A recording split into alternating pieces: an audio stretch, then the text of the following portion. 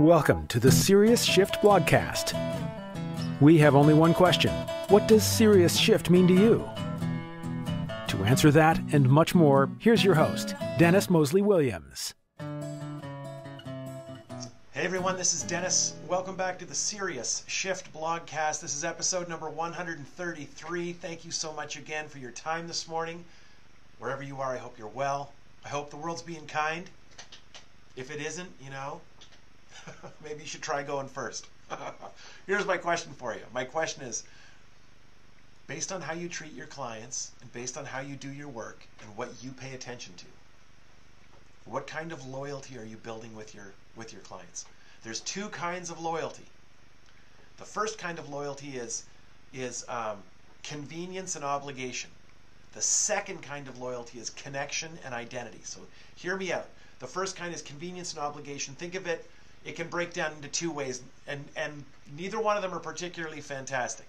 The first is habitual, okay? Which is you are a part of your client's routine. You go by the same gas station constantly, so you get your gas at the same place. You go by the same grocery store, the same coffee shop, so you use it all the time. But you're not emotionally invested. It's just part of your habit, and the moment your habit changes, you will never use or darken the door of that business again.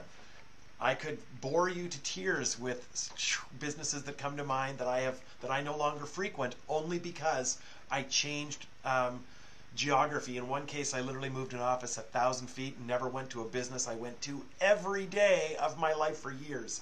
Again, I moved my office 1,000 feet. Never saw the guy again. Okay? The second is transactional. Okay? Which could be you have hotel loyalty because you have hotel points. There is something about your loyalty that is tied to the quid pro quo arrangement of I buy this from you and you give me extra. I buy a hotel room, you give me a room and some loyalty points. You're keeping me connected, okay? Or obligation, it could be. You know what? I'm not really in love with my cell phone company or my bank or even my investment advisor, let's say. But the perceived hassle factor is enough to keep me here. That's what corporations do, right? Big faceless corporations. They want to get as many lines of business into you as possible to make it impossible to leave, right?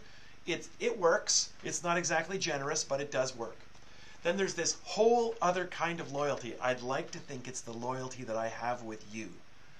This is the loyalty of connection and identity. As so many of you flatter me by saying, Dennis, I've been watching your videos for years. I've been reading your blog for years. I've been seeing you speak for years. And you tune in here faithfully, and thank you, to hear what I have to say. And why you do that is you have a feeling, trust it, that you and I see the world the same way. We have that connection, okay? And we share a worldview. We look at the world the same way, and therefore how we're going to solve our problems the same way. We look at our responsibility to our clients the same way, and how we approach our work the same way. And that is what keeps us connected. And that is an incredible bond, and it's really, really hard to shake. It also takes a long time. So that's my thought for you this morning. As you go forward, what kind of business are you running? What kind of loyalty does it foster with your clients?